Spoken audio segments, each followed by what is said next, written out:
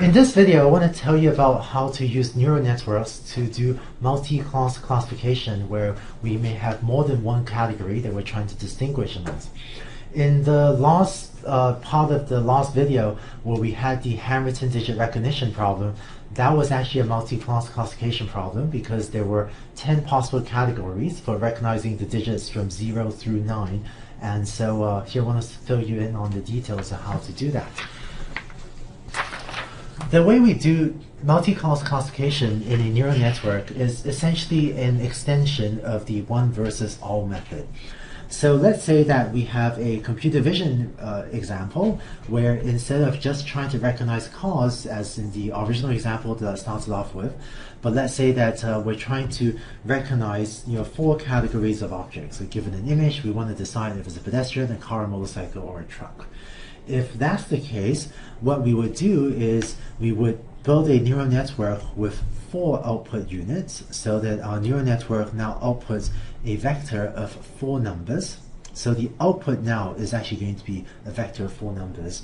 And what we're going to try to do is get the first output unit to classify is the image a pedestrian, yes or no. The second unit to classify is the image a car, yes or no. This unit to classify is the image a motorcycle, yes or no, and this to classify is the image a truck, yes or no. And thus, when the image is of a pedestrian, we would ideally want the network to output 1000. When it's a car, we want it to output 0100. When it's a motorcycle, we get it to, or rather we want it to output 0010, and so on. So this is just like the one versus all method that we talked about when we were describing logistic regression.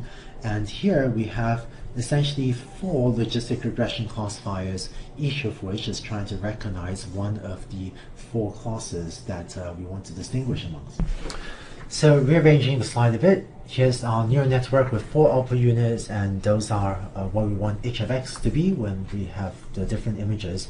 And the way we're going to represent the training set in these settings is as follows. So when we have a training set with different images of pedestrians, cars, motorcycles, and trucks, what we're going to do in this example is that whereas previously we had written out the labels as y being an integer from 1, 2, 3, or 4, instead of representing y this way, we're going to instead represent y as follows, namely yi will be either 1000 or 0100 or 010 or 001, depending on what the corresponding image xi is. And so one training example will be one pair xi comma yi, where xi is an image with one of the 4 objects, and yi will be one of these vectors.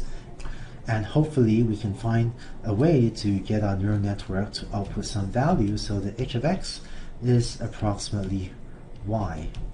And both h of x and yi, both of these are going to be, in our example, 4-dimensional vectors when we have 4 classes. So that's how you get a neural network to do multi-class classification. This wraps up our discussion on how to represent neural networks, that is on our hypothesis representation. In the next set of videos, let's start to talk about how to take a training set and how to automatically learn the parameters of the neural network.